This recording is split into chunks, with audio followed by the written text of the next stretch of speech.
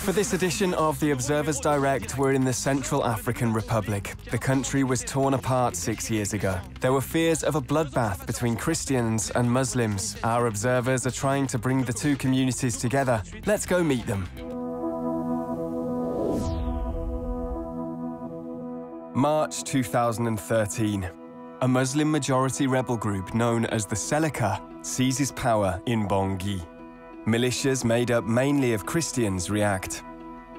Both sides target civilians, often on religious grounds, and there are fears of widespread slaughter.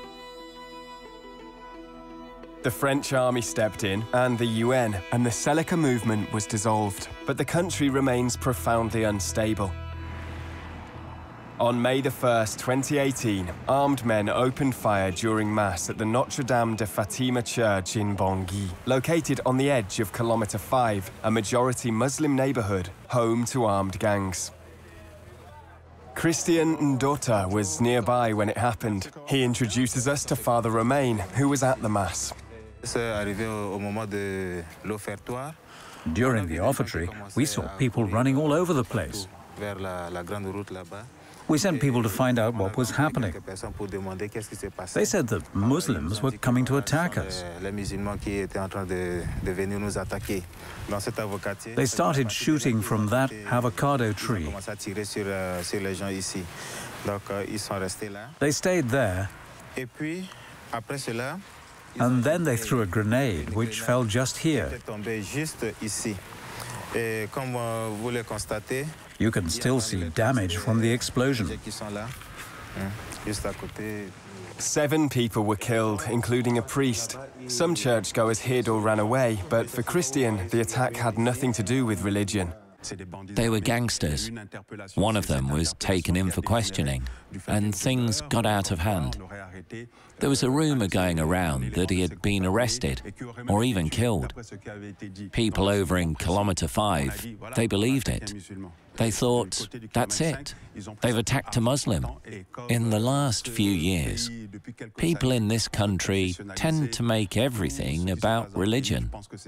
That's why the church was attacked, making it look like Muslims were attacking Christians.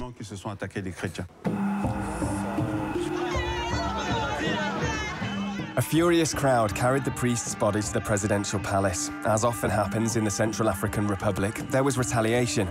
Attackers smashed up a mosque that was under construction in a Christian-majority neighborhood called Lakuanga. The man who had the idea to build the mosque is our observer, a Christian himself who wanted to ease tensions between the two communities.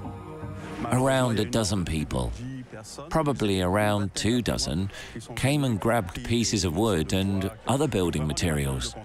You see those doors? They were initially made of iron, and when that was stolen, they were replaced by wooden doors. There were pieces of wood and bricks all over the place. It wasn't the first time the mosque was targeted. It had been destroyed in 2015. But Christian is determined to keep building, with a board including Christians and Muslims. The project relies on volunteers and private donations. A project like this is going to have enemies. We're peacemakers. We believe in non-violence, and we're pro-reconciliation. Christian teaching says that all men are equal. I know that some people don't like me doing this, though.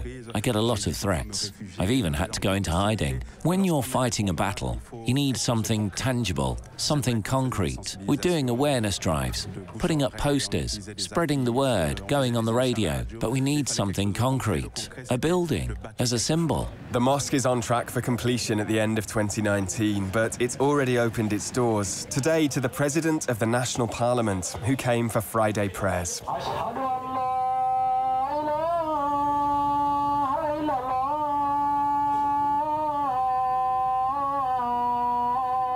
Where did people pray before? When it was destroyed, everyone went to Kilometre 5 for prayers, or they prayed at home. Is this neighbourhood a model for reconciliation in the country? Yes, what's happening in Lakuanga is an example the whole country can follow. It's a great example of people getting together and living side by side.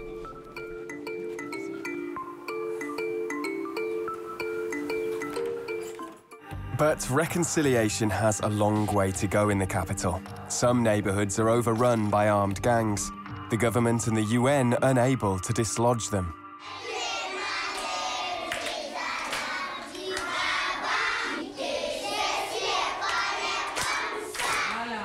But in other parts of the city, life is slowly returning to normal. Christian takes us to the Castor and Yaquite neighborhoods. Last year, several gang leaders were killed in violent clashes, but the violence has decreased, and Yaquite's primary school, which has been closed for 4 years, reopened in September. Have all the kids come back? Not all of them. We started out with 45, and now numbers are increasing gradually.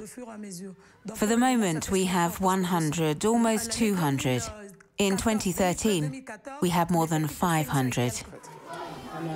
To encourage parents to return their children to school, Christian and Muslim young people got together in January to clean up the grounds, despite years of tension.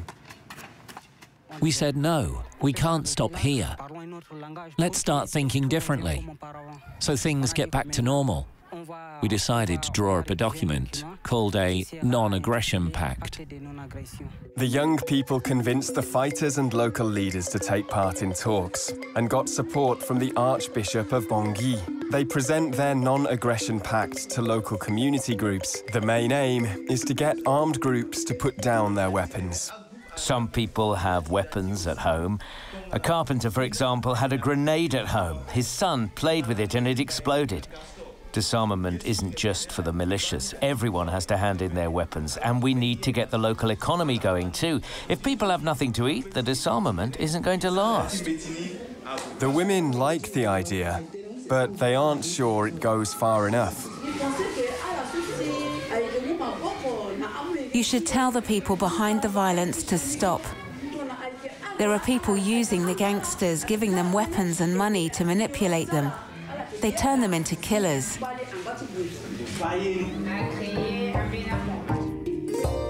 Tensions remain high in the neighborhoods. One of the young people involved in the pact tells us he regularly gets threats. It's tense in the streets too, and dangerous for us to stick around to film the church in Castor. It was set on fire over Christmas. There were rumors that Muslims were behind it, but this time at least, there was no retaliation.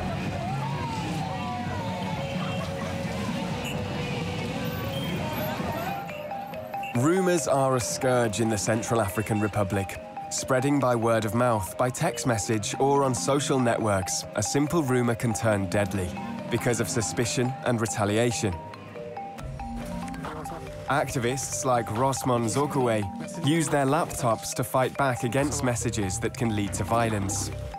For instance, this statement, published last summer by an unknown organization calling itself the Church Defense League.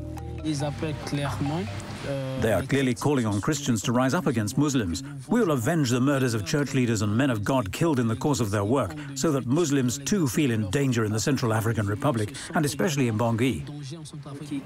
Rosman's group, the Central African Bloggers Association, published a response. We pointed out that the statements made by this so-called Church Defense League were false and unsubstantiated.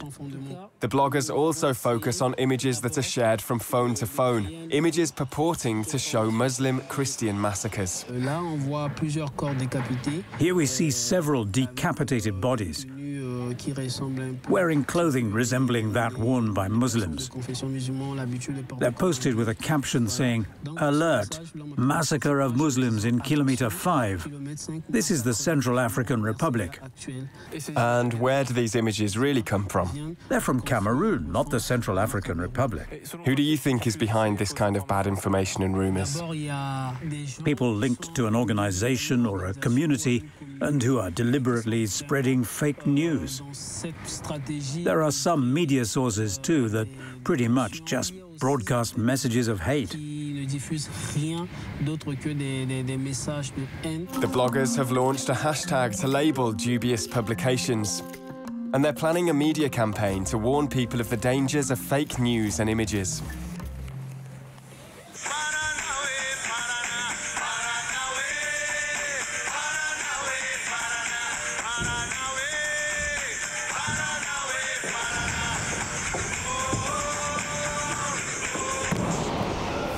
I learned capoeira when I was a refugee, and it changed my life. Vicky Nelson Wakoro is 19.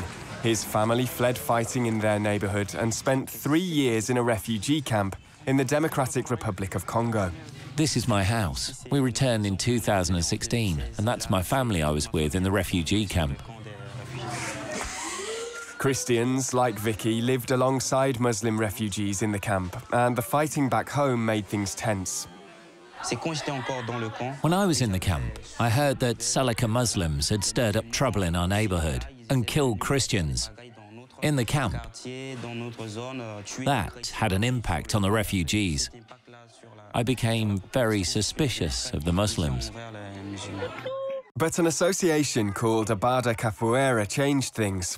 An instructor taught young refugees capoeira, a non-violent martial art based on peaceful and inclusive values. When you enter the roda, the ring, you go in with a partner. If it was someone I didn't like, then I might start thinking bad thoughts, and I shouldn't spar with him. Our instructor would notice this and force us to get together and play. I realized I'd been wrong. You have to see people in a positive light. They're my brothers. It's very simple. UNICEF uses capoeira in refugee camps worldwide, believing that it helps to emotionally stabilize traumatized children. Back in Bangui, Vicky has co-founded his own association to teach young Christians and Muslims, particularly focusing on those likely to fall in with armed gangs. Here too, the idea has worked. Before I was hostile, I got in fights. I couldn't control myself, but I was told that in capoeira you don't fight, you protect the weak. I was taught to protect the weak. Before, I didn't mix with our Christian brothers. I kept away from them. But now that I've learned capoeira, we're together and we share things. The exchange continues each Sunday at Bangui Stadium, where Vicky brings together students from all his classes.